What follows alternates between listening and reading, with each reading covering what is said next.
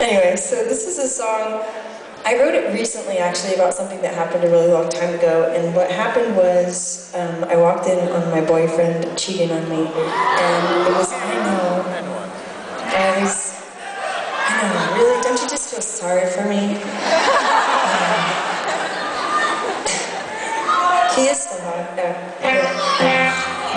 okay. Anyway, it literally happened like 12 years ago, and apparently I'm still getting over it, so I'm working through things. It's not a big deal, but it happened in August, and so I call this song August May.